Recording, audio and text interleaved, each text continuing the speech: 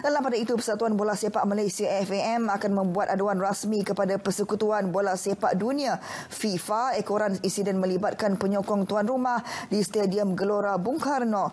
Menurut Menteri Belia dan Sukan Said Abdul Rahman, tiada tolak ansur terhadap sebarang bentuk tindakan yang membelakangkan semangat kesukanan. Menegaskan perkara itu di laman Instagramnya, Syed Saddiq yang bersama para penyokong Harimau Melaya di stadium berkata laporan rasmi juga akan dibuat beliau kepada Kerajaan Indonesia dan rakan sejawatannya di negara itu. Ini memandangkan keselamatan para pemain dan penyokong Malaysia di tempat lawan satu keutamaan. Lebih-lebih lagi, sukan bola sepak sepatutnya menjadi medium penyatuan.